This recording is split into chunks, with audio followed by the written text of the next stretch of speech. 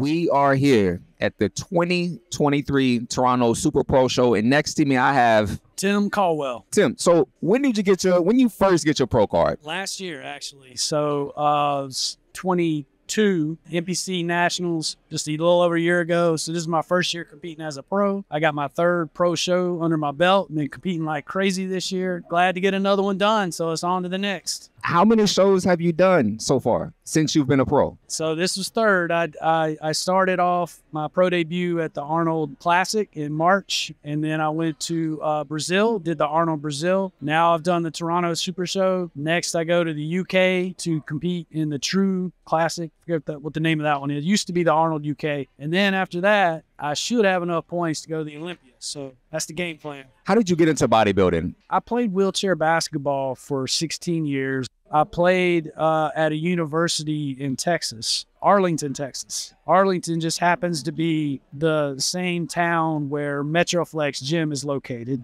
A lot of people have heard of that. So I eventually finished playing wheelchair basketball there. I found out about the gym. I went there. I got a trainer, and they basically said, you know, I have a shot at competing if I wanted to, because I was already in really good shape from playing basketball. So I was lean, and they said, if you want to do it, you can do it. So I hired a trainer, and I learned from the best. I mean, Metroflex is no joke. You know, Ronnie was in there training. Branch Warren was in there training. Ever since then, I've been doing it. Metroflex, man, we all know about Metroflex across the world. You know, Metroflex is everywhere. Tell us a little bit about your injury. I mean, how did you come injured? I've been in a wheelchair for 20 years. 20 years. I had a car accident. I fainted at the wheel and drove off an overpass and landed on the highway below, and just the impact shattered my vertebrae and severed my spinal cord. So I'm a complete T8. Been in a chair a long time, so you learn how to make the most of it. And sports and bodybuilding is just, I use it to keep going in life. What would you tell a new guy that's in a wheelchair now? Say he's 6 months into the chair.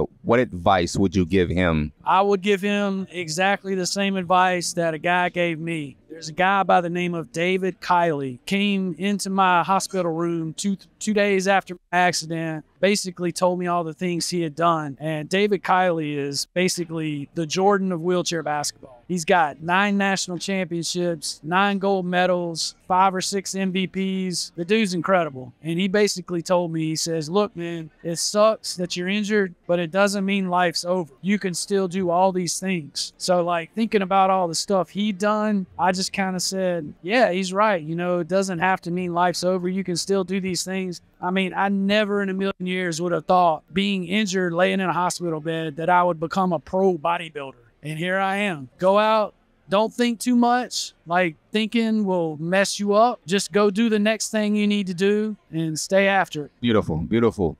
Last question. You placed second today at the 2023 Toronto Super Pro Show. How does that feel? Good and bad.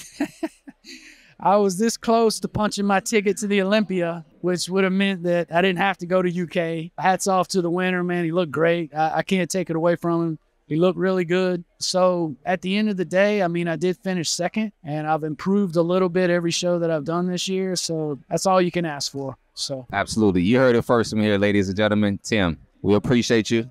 Let's keep it going.